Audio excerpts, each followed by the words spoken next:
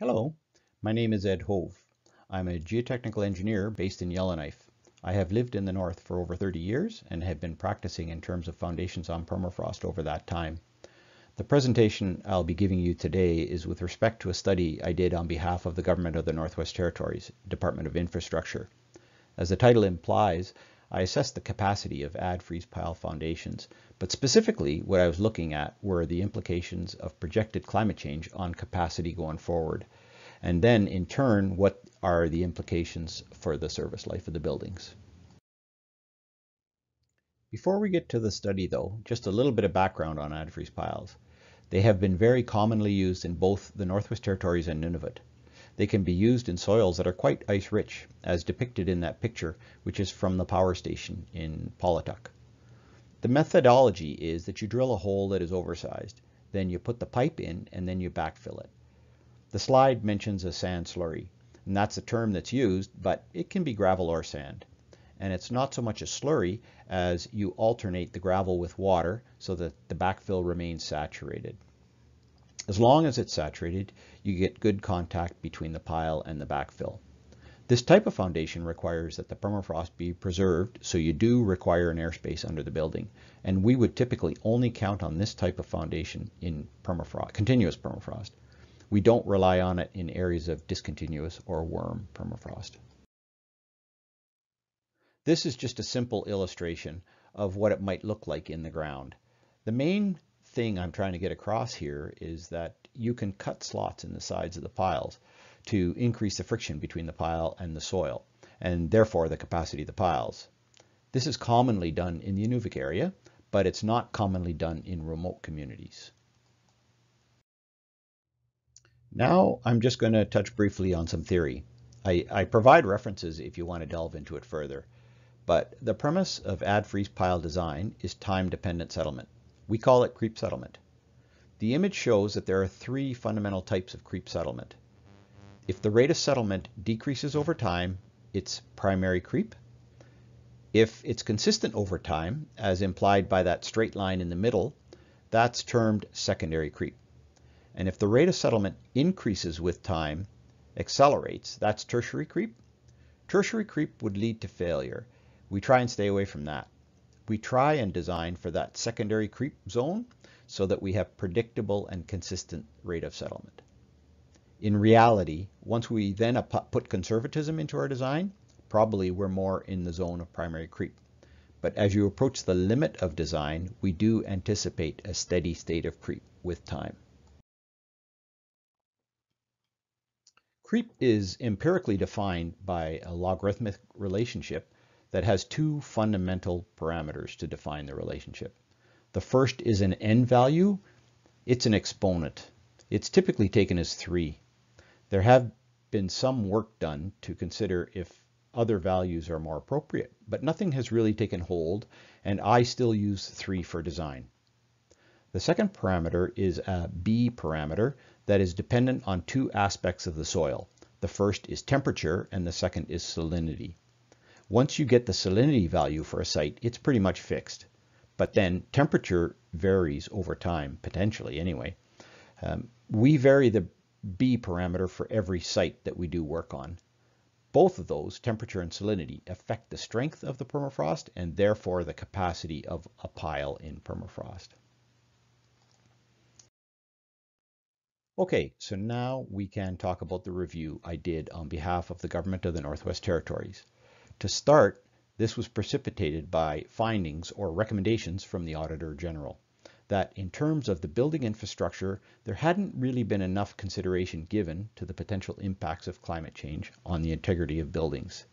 There had been in transportation infrastructure, but this review was intended to give some thought to potentially what could happen to buildings, and Adfreeze piles are obviously something that would potentially be sensitive to warming permafrost. I was provided with a list of all the building assets, some 1,100 buildings, and did an initial screening on two considerations. First, the likelihood that a building would be on Adfreeze piles, and then secondly, whether the site would be on sensitive permafrost or on less sensitive permafrost. This table summarizes the number of buildings that fit those two categories. So we narrowed it down quite a bit from 1100. Then I met with the Department of Infrastructure, and they suggested that we exclude timber pile foundations from the review, reasoning that anything on a timber pile foundation would be an old building and likely near the end of its service life anyway. So there's no point in trying to anticipate what might happen with climate change because those buildings were likely to be replaced soon. Okay, so after we did that, we ended up with 14 buildings, and they are listed here. Most of them are in Inuvik, and as you see, there were a couple in Sigachik. Then we started trying to collect information for these identified 14 buildings, and very soon 3 were dropped off, the gray lines near in the table. We just couldn't find enough background information to even start a review. We couldn't find drawings, we couldn't find geotechnical information, that type of thing. And then, after those 3 were dropped off, I suggested adding 2 buildings. Those are the lower 2, Tuktoyaktuk School and Fort Good Hope School. Mainly, we did this because there was information available for those buildings, and they were major pieces of infrastructure in communities that weren't otherwise represented in the list. With further review of information, we basically ended up with 8 buildings that we felt we could do meaningful reviews on, and those are identified in green in the table. Fort Good Hope School was dropped off because, with further review, it was determined that the design wasn't based on permafrost at all, and it was a conventional driven pile in unfrozen soil. So this is just a quick illustration of the locations of the 6 buildings that were selected in Inuvik. We'll get to them in a subsequent table, so I won't list them all off, but this is just to show you that it covers quite a large area of the main part of the community, that institutional part of the community. It doesn't extend out into the residential or industrial areas of the community. The one building in Tikachik is shown here. It's the Community Learning Center. And then the Tuktoyaktuk School is shown here. So, for the climate change part of it, I use projections that are provided in the document that is illustrated here. It's a guideline from the Canadian Standards Association. There's general background information in the document as well, both permafrost and its occurrence, and then general descriptions of the foundation types in permafrost areas. But for this study, what was particularly relevant and useful is in Chapter 4, which discusses past trends in climate and provides projections that you can assume for design. For this review, I chose to use a high scenario. It's referred to as RCP 8.5, that's Representative Concentration Pathway 8.5. This comes from the IPCC, Intergovernmental Panel on Climate Change, Assessment Report 5. Essentially, what the scenario assumes is that emissions are going to continue to grow as they have been, and that there's no effective mitigation. This is potentially considered a conservative assumption in terms of emissions and projected temperatures. But it seems that the actual temperatures track well against this assumed scenario, so that's why I selected it. All our sites are in the Western Arctic Sector W2, which I've illustrated, and as you can see, they provide projections over the next 90 years, and then with it broken out seasonally. This is what that looks like then for Inuvik, and on this slide I've shown both historical climate as well as what the projections look like. The RCP 8.5 projection is that upper dashed blue line, but for Inuvik I also projected an extrapolation of the 30-year moving average trend, and you see that it lines up quite well with the RCP 8.5 projection. For Inuvik then, that's what I chose to do, was just to assume a linear extrapolation of what we've already observed for climate. On this slide, you see that this doesn't work for Tuktoyaktuk. The linear extrapolation would seem to underpredict what is expected to occur. So I actually used the RCP 8.5 projection. For Tikachik, there's no climate data for the community, so I used Inuvik's projections.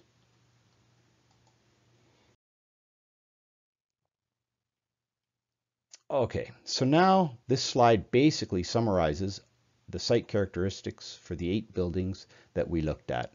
There's basic information in terms of the year of construction, and then that salinity value that I talked about earlier.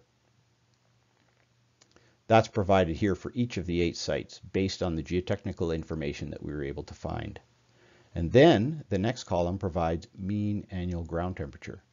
That was assumed at the time of the building design, and that came from geotechnical information we could collect. The next column is what I've determined to be the mean annual ground temperature today. For about 4 of the sites, that's based on actual data, and then the others are interpreted from other nearby sites and interpreted from the general findings of my review. I will note that for the Western Arctic Research Center, you can see that the temperature monitoring cables have stopped collecting data as of 2015. So the data there is a little bit older. Then I applied that warming to the sites as suggested in the previous slides to come up with a serviceability limit. Now that could be defined any of several ways. One way is that there's a desire to get a 50-year service life out of a building. So if that was determined to be practical, then that becomes a serviceability limit. But if permafrost was expected to reach the onset of thaw before a 50-year service life, then that became the limit. So it's kind of the earliest of the 50-year service life or when we anticipate the onset of permafrost thaw. The last column indicates what I've estimated to be the mean annual ground temperature at that serviceability limit time. Just one comment on that. The CSA guideline suggests that as a first approximation, you can assume that the permafrost will warm in step with increases in air temperature. And that's what I've done. I have previously conducted a review for Inuvik and found that that's actually a reasonable assumption to date. So past warming has been reflected in permafrost warming in Inuvik. So I've carried that assumption forward for the purpose of my review.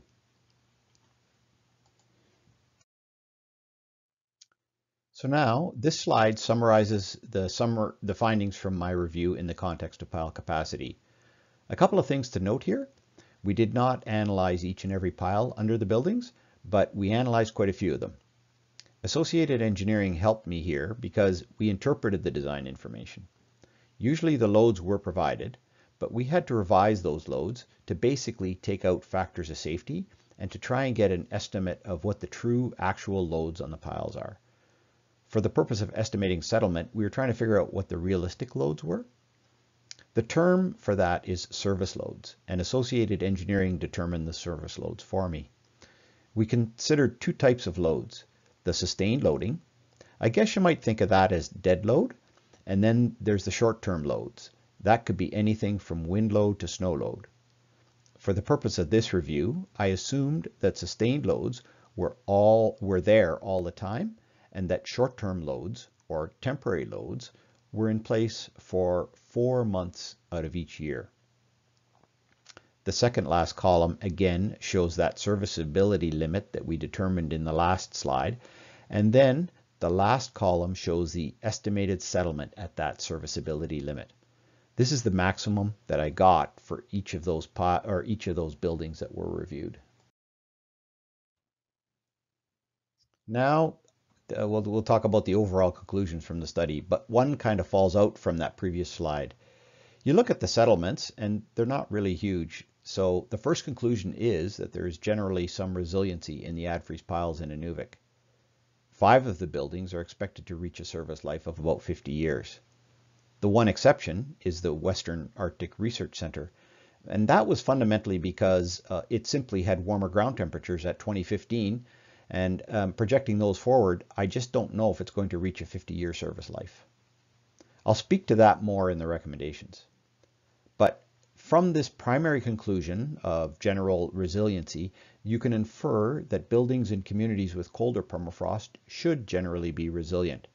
And then buildings in communities with expected warmer permafrost, such as a Aklavik, may not be as resilient. Another finding for me was that the capacity really revolves around the ground temperature. The loads are somewhat less important. As long as the permafrost remains frozen, there's enough conservatism in design that the loads are not going to cause too many problems. But once the permafrost reaches the onset of thaw, that's when you can expect things to change fairly quickly. With the analysis methodology we used, I feel there is good confidence in the pile capacity part of it and in the creep settlement calculations. They are conservative, but I think they represent reasonably what we could expect to occur. I have less confidence in the predicted ground temperature response to warming air temperatures.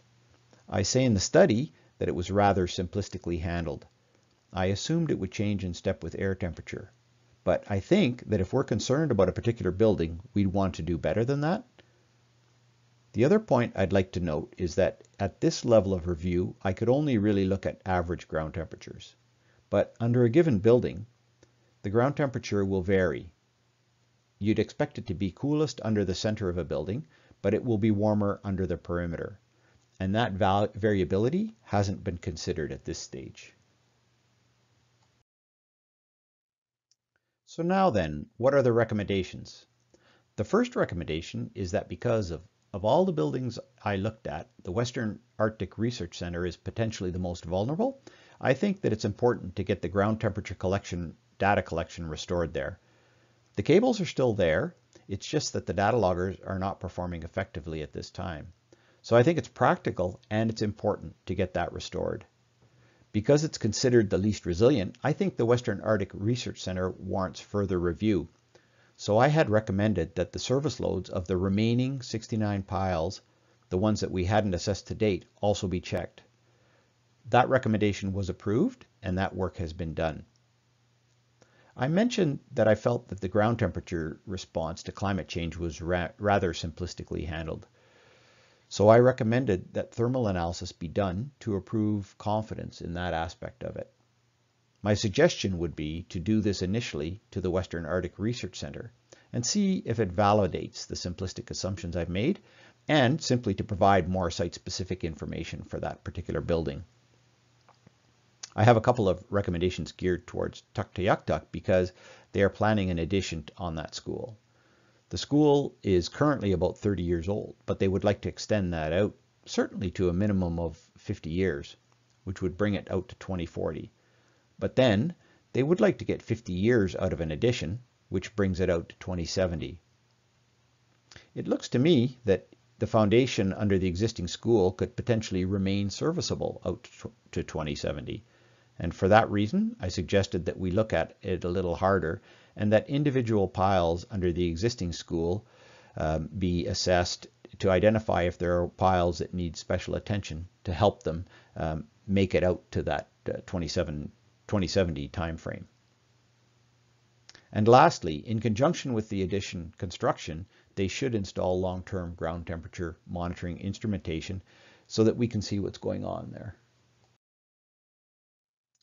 Acknowledgements are due here to the Government of the Northwest Territories, Department of Infrastructure, firstly for commissioning the work, but secondly for allowing me to speak about it.